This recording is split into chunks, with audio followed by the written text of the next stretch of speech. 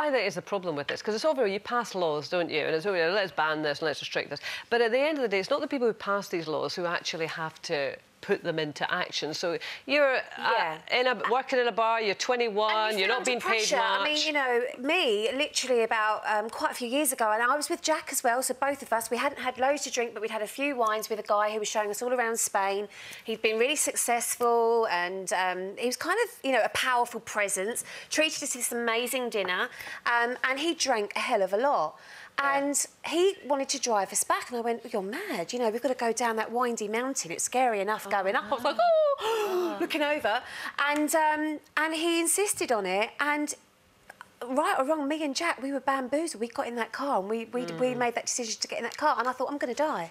I was going, bye, Mum, I love you, I love you. Why am I doing this? Why am I doing this? And I did feel that pressure. And so what would a young girl that works in an airport with loads of guys there feel like? Why were you not able to say to him, no, we're not getting in the car, you're drunk? I just didn't feel like I could. He'd been showing us around.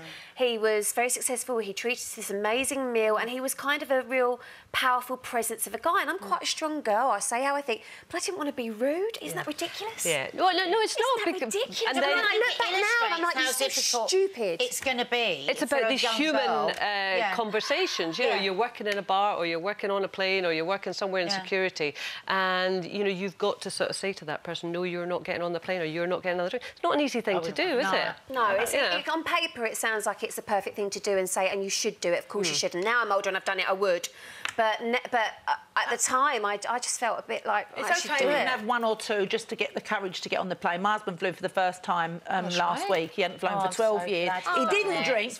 He didn't drink. There he is. Look, I'm so proud of him. I know. Yeah, he gets a round of applause. That was really good. And so did you. Did you finally get a hold of it? I know. And they spent the whole time doing a word search. They didn't go near the toilet, so they tell us.